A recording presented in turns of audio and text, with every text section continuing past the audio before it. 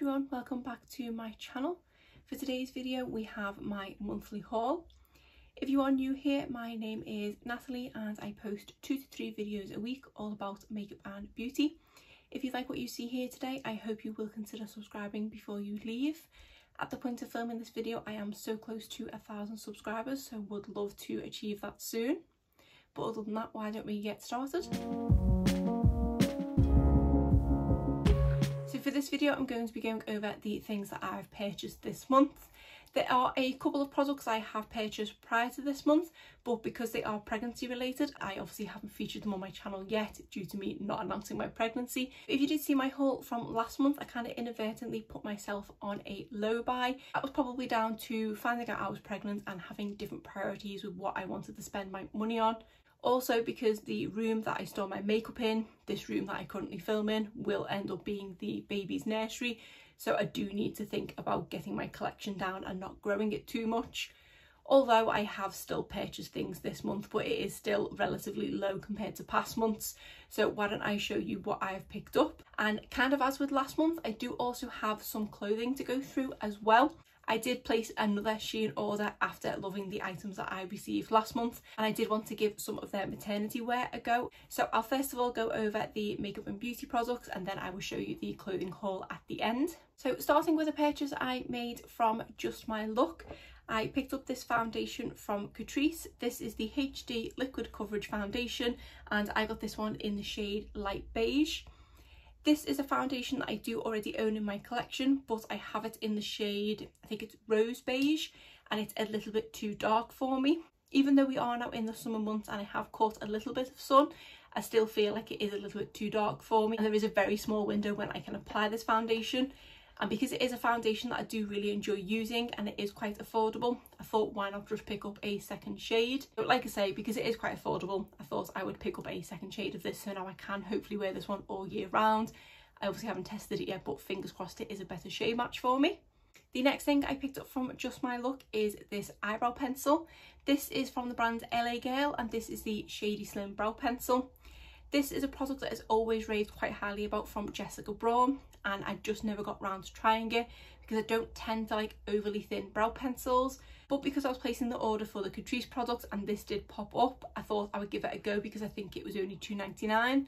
I did get this one in the shade Soft Brown, which I'm hoping will be a good shade match for me. I haven't even taken the cellophane off this yet. I did attempt to before I started filming, but I was starting to chip my nail varnish, so stop, so I will open this once I've finished filming. But I'm excited to give this one a go and see what it's like. I don't always have the patience to work with a thin brow pencil, but because it was only a couple of pounds, I thought it was worth a go.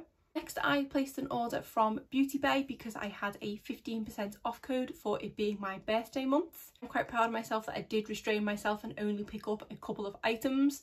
I think at one point I did have about £100 worth of products in my basket, but I managed to narrow it down and just pick up a couple of essentials. The first one is this sun cream. This is from Bondi Sands. This is their Daily Moisturising Face SPF 50+.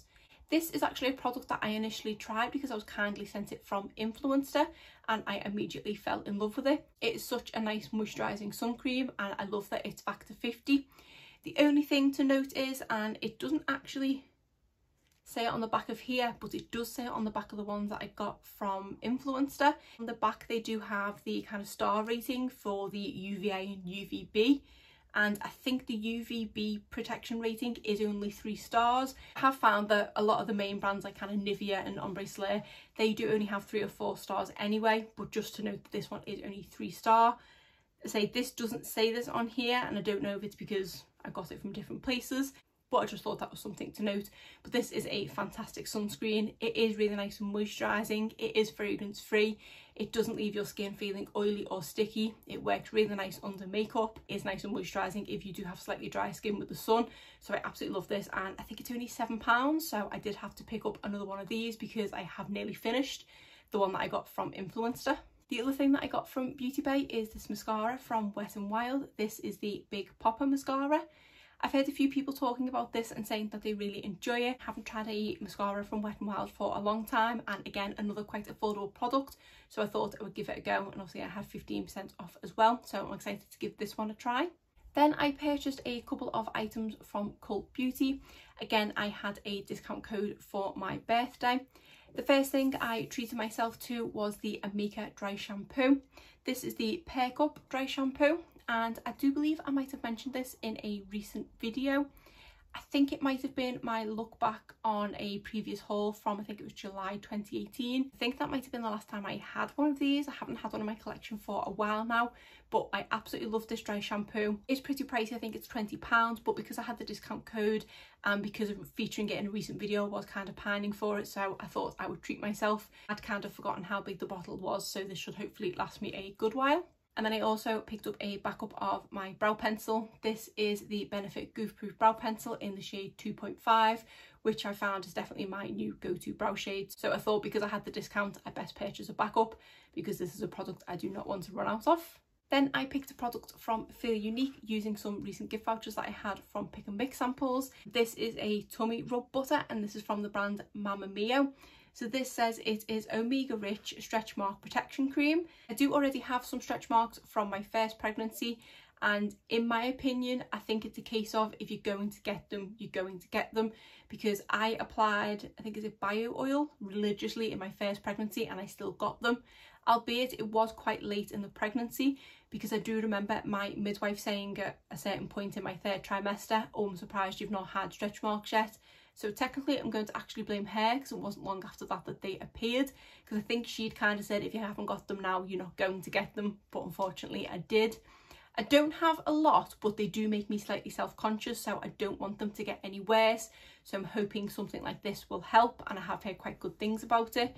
Because I got them anyway using the bio oil, that's why I've kind of not gone back to this one, and I thought I'll give this one a go. This is a product that I was talking about that I have purchased prior to this month, and I have already been using it quite a lot. So much so I'm probably halfway through it. This is a really nice moisturiser, and it does have a really nice scent to it as well. I feel like it's got a bit of a hint of lavender to it, so it is quite soothing, especially because I am applying this before I get into bed. They do actually have a few variations of this. They do have a fragrance-free one, and then they do also have one which has a named scent to it, which I can't remember what scent it is now, but then they have this one which is just their normal scent. I think this is a product that I probably am going to repurchase once I've gone through this one. Then I just have one item that I picked up from Amazon, and that is my pillow spray. This is from Feather and Down and is the Sweet Dreams pillow spray. I spray this on my pillow every single night without fail, and I feel like it definitely does help me sleep. Obviously in the past couple of weeks, due to pregnancy and the heat and things, sleep has not been the best, but the one night that I did forget to use this, I feel like it took me even longer to fall asleep, so it is definitely helping. Whether it's a placebo effect or not, I'm not sure, but I do absolutely love this pillow spray, so I had to pick it back up because I am so very near the end of my other one. The final beauty order that I placed was from Boots, and the first thing I picked up was a backup of this shower gel. This is from Soap and Glory, and it's from their Call of Fruity line, and this is the Smart Foam. I've been absolutely loving this shower gel, and so has my daughter. It is a foaming shower gel, but it's not like Imperial Leather Foam Burst, which is my usual go-to foaming shower gel. It does say it is a moldable shower mousse, and I feel like that is a really good description of it because it does stay quite puffed up with air. Even when you are massaging it into your skin, it does still feel very aerated. Plus it smells absolutely amazing. So because I was purchasing something else from Boots anyway, I added another one of these to the basket, and I think it had 15% off, which was a bonus. And then the final thing that I purchased is this little gift set. This is from the brand My Little Coco, which I do believe is the brand of Rochelle Humes, who is a TV presenter who did used to be in the band Saturdays. So this is her brand. So this is the Baby Mama All About the Bump, and it comes with 3 products, being a bump sheet mask, a bath soak and a bump butter. I first seen about this product on the Instagram page of Zoella, who herself is currently pregnant, or should I say Zoe Sugg, and she was sharing about the sheet mask, and I thought that that sounded so nice. I am a huge fan of sheet masks for your face, but I was really intrigued about one for the bump, and I thought because of this warmer weather and things that we have been having, it will be really nice and refreshing, especially because a lot of the time I'm starting to wear the over the bump thing, so my belly is getting a little hot, so this sounds perfect. And I think the sheet mask by itself to purchase was about £7, whereas this set was only 15, and then I can obviously try the couple of other products. So what I'll be doing is seeing what I think of the bump butter so I can compare it to this one from Mama Mio, because I think this one from My Little Coco is slightly cheaper. I do really like that one from Mama Mio and would definitely repurchase it, but I want to try this one before I make that decision. And then having a nice bath soak will really help encourage me to get a bath. Since finding out I was pregnant, I haven't had a bath because I'm always really self-conscious of the temperature of the bath, because you've got to be really careful. And for me, because I do like baths quite hot, I feel like I won't benefit from it as much. But having this bath soak will make me get a bath. Obviously once the temperature cools down, because who gets a bath in this hot weather? But I just thought this was a really cute set and pretty good value for £15, and it does come in this really nice bag as well. I haven't even opened this yet because this did actually only arrive this morning, and I've just went to open it now, but it has actually got tags, so I won't be able to get the zip open without scissors, and I don't have scissors in here. But I just thought it was a really nice bag, which might actually be quite handy for my hospital bag, because it looks like it will hold quite a lot, and it's a really nice kind of Hessian sack material, so I'm really excited to give this set a go. So that is all the beauty products that I've purchased in the last month. Now I will go on to show you the clothing haul. If you were just interested in the beauty haul and this is where you leave, thank you very much for watching.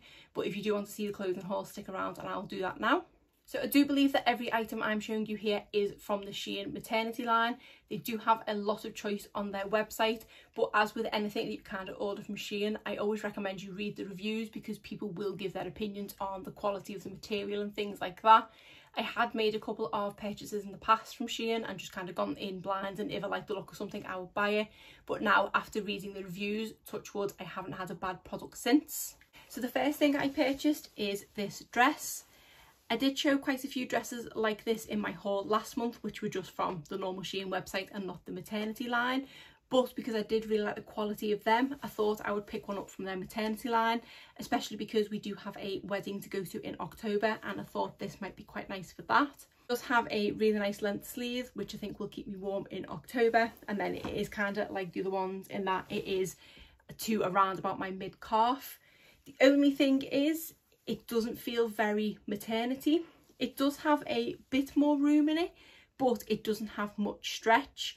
So even though the material does go out slightly at the waist, there's not as, I don't feel like there's any more stretch in this waistband than the other ones that I purchased. So for me, this doesn't feel very maternity, but I suppose that's not necessarily a bad thing, because either way, it is still a really nice dress. And I do actually have a wedding to go to early next year, when I will no doubt still have some of my baby weight. So it's a dress that if it doesn't fit me for the wedding in October, I do have one from my last pregnancy, because I had a wedding then weirdly at a similar point of my pregnancy, so I can always use that dress if I need to. But if this one fits, I'll wear this. If not, I will then save it for the wedding when I'll be postpartum, so kind of win-win in that respect. But it is really nice, it does feel good quality, and even though it doesn't feel maternity, I'm still glad I picked this one up, because I think I will still get use out of it. And it is another dress I will be no doubt pairing with the tan belt that I purchased last month, because it does look really nice with that. The next thing I picked up are these maternity shorts. These do have the over the bump belly band. These do go to just above my knee. I do have a similar pair of denim shorts like this from my last pregnancy, but the denim is a lot thicker, and they do have the under the bump belly band, and I do kind of much prefer these. These feel more secure, and these are really nice thin denim, so these have been quite good to wear when the weather has been warmer. Not the biggest fan of the way this bit looks, but I do really like that they do have usable pockets at the back, so these were a good purchase, and I have already worn these a couple of times. Then I picked up these kind of sort of cut off capri pants, and these are just nice and thin sports look type ones. These ones are just for mainly around the house and perhaps the school run, but they are quite thin, so I'm not too sure about that, but I'm quite happy to just wear these around the house, and I think these were pretty affordable. With regards to sizing, I have just gone for my normal size, which I think at Shein is a large, which is a 12 to 14. Next I picked up this lounge suit slash pajamas. I haven't quite decided what I'm going to use it as yet. It is this really nice burgundy colour with a dark stripe down the side. It's just a long t-shirt, and then it does also have some long pants as well, which have again the stripe down the side. They do have this kind of buckle function on the side, so that you can, I think, make them a little bit tighter. I'm not too sure how that works, but these do feel really nice and soft and will be nice and comfy in the winter. And I picked up this gorgeous yellow top. This did look more mustardy on the website, but for me it's more kind of sunflower yellow. It has really nice lace details on the sleeves. This is the first of, I think it's 3 tops that I picked up from Shein. And even though these are maternity, they're not like the standard maternity in that they don't have the ruched sides. They just have a slightly different fit to them, which I don't think I'm really going to be able to do justice because it's hard to hold it up in the shot. But the t-shirt themselves, it kind of goes out like a triangle, and then the front material is slightly longer than the back. So it should then cover the bump expanding, so it is just more forgiving in that respect. I don't think these tops are going to see me through to heavy pregnancy, but I should at least get the second trimester out of them. To be honest, these ones will probably be really good postpartum because they are slightly more forgiving and a bit more baggier, because I do tend to like a more fitted t-shirt. So a lot of my normal clothes, as it were, are more fitted, so I definitely will appreciate these postpartum as well. Then we have this really nice stripy one with just this red heart motif here. This is a really nice soft cotton material, and I think will be nice for when it's still quite warm in like September but starting to get a bit chilly, because it's got a really nice length sleeve on it as well. And I say the same style as the other one with the slightly forgiving sides. And then the final thing I purchased is just this black top with the floral detail on the sleeve. The material of the body of the t-shirt is a lot thicker than that of the sleeves. The sleeves is a really soft, not quite jumper-like material, but the body is more t-shirt material, and say that's more softer. I'm not too sure of the type of material that it is, but it's softer anyway. But I just thought that was really nice and had a nice splash of colour on it. So that is everything that I purchased from the Shein Maternity range. Even though the items turned up not as I was expecting, I do now really appreciate it, because these are products that I will be able to get more use out of, because I feel they will be really handy postpartum and not just while I'm pregnant, because they are just generally more forgiving items, and I am really glad with everything that I picked up. But other than that, that is it for my monthly haul for July. If you did enjoy this video, please give it a thumbs up and subscribe if you're not already. Thanks.